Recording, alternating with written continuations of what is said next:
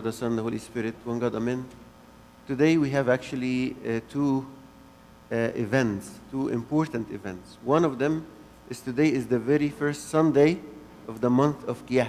And the month of Kiyah is the month of the incarnation, the month of praises, the month we are waiting for the life of Christ himself to come upon us and to be present and incarnate in us. But today also is a very special feast, the feast of the presentation of Saint Mary to the temple. When her parents, as you know that her parents were barren, they didn't have children, and they promised God that if they get a child, they will give up the child to God. And God gave them Saint Mary, and when she turned 3, as the custom, they went to the temple and they presented Saint Mary. They gave her a gift to the temple. That's actually a very important feast. I saw a connection between the gospel today and that feast, because both of them were talking about barren people, يعني ناس مش بتخلف, barren people, and then God gave them not any life, but a very, very, very special life. Whether the life of John the Baptist, as we read today, or the life of Saint Mary. And both of them are the people who had very, very, very important role in the first coming of the Lord Jesus Christ. Saint Mary, who bore the Lord himself, and John the Baptist, who went before him and prepared the way for him. And I think it happened a lot, like the mother of Samuel, also the parents of Samson, people who were barren, and they are righteous, they're good people, they're waiting for God, and nothing is happening. And God is not blessing them according to the blessing of the Old Testament, which was children or giving them life. Yani. Righteous people, following God, obeying his commandments, patient for so many years, but they are barren. And then God brings life to them after all this patience. But the one common denominator between all of them, that they continued to be patient, and they continued to be righteous, continued to follow God despite that they were barren. And at the fullness of time, the life comes from above. And this life will change everything. This month, the month of Kiyah, is a wave of life coming from above to put life in the death of the barrenness, and to bring hope out of the hopeless situation.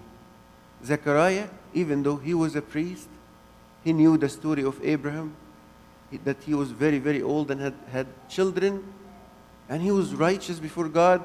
The angel appeared before him. عشان بس محدش يفتكر إن لو الملاك ظهر هنصدق. لا. The angel appeared to him and said, "You will have a child." How? Barren. It's dead. Everything inside of us is dead. How can we have children? How can we have fruit after all these years? I see a lot of time people who have heart for God, for serving him, for bringing fruit to his kingdom, but they are barren for years. What did we do wrong, Lord? What went wrong? What are we waiting for? What's going to happen that will change the situation? And sometimes the situation becomes very, very, very hard, very complicated, that it's no longer that I need healing. No, now I need, resurrection from the dead, because khalas, it's dead. The bowels inside are dead. Can they bring forth fruit? Amazing. Nothing can bring that except the life of Christ himself, who came to be the source of life in us and the source of hope. Not any hope. Not the hope of good news. Not the hope of everything will be okay. No, he didn't give that.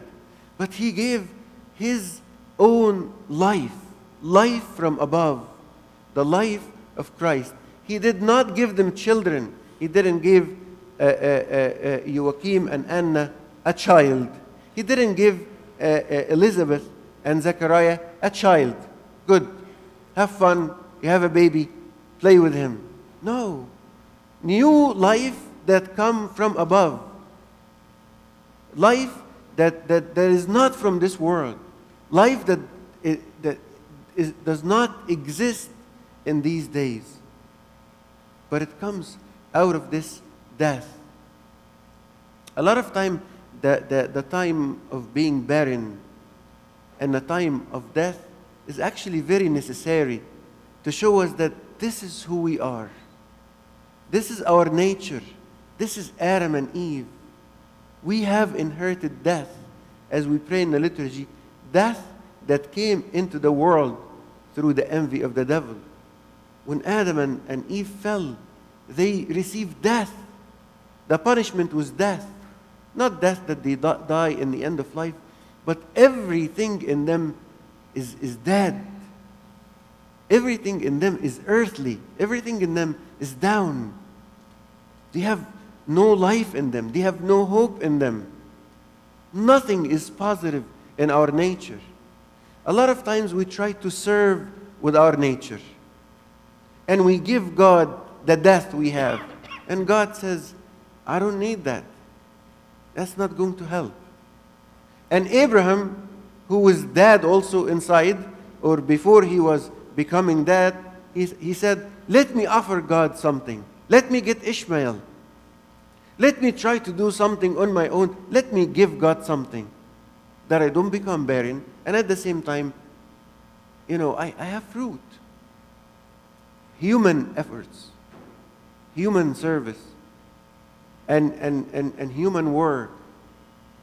But God said, no, I will allow you to have a time of being barren, to know this is earth, this is us, this is our nature. Accept that, embrace that.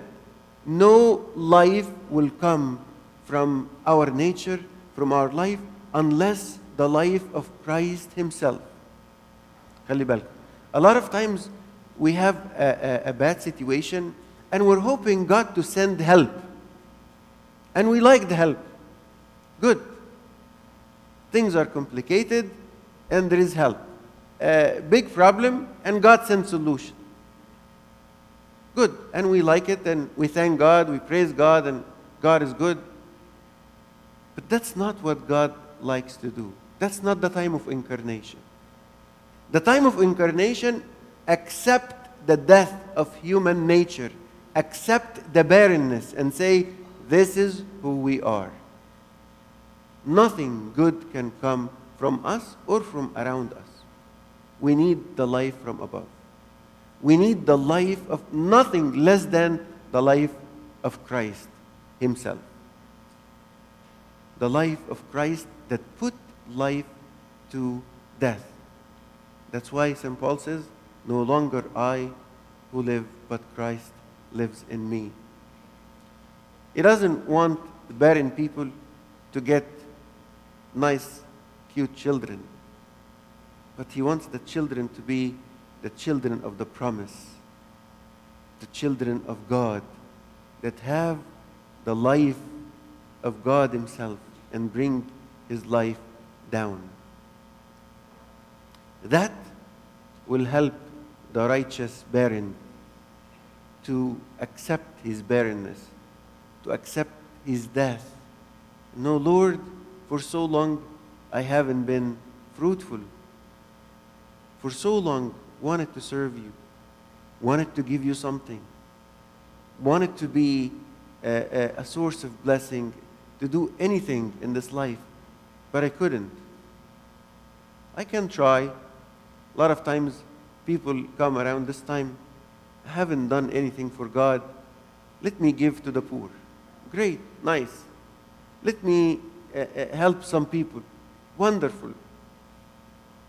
And that I pretend that I'm no longer barren. The reality is, no, I am barren because I haven't given life to others. Not any life, the life of Christ. So the time of incarnation is the hope of receiving the life from above. Lord, I don't want any life. I don't want any fruit. I want the life, your life, the life from above. Not to be a good person, but to be Christ-like. Not to be a fruitful person, but to give birth to many children in the Spirit through your life coming in us. Let's accept the barrenness and let's wait patiently. And let's wait for no earthly hope or solution, but for the life of Christ Himself to give us what's heavenly, what's from above. And when He gives us something not to bring just light, but to bring the light of Christ and to prepare the way for Him. And as John the Baptist, that we read the gospel about him today, and as Saint Mary, that was presented to the temple today after years of barrenness, wear the light to prepare the way for His first coming. May God give us fruit out of the womb to prepare the way for His second coming. Glory be to God forever and ever. Amen.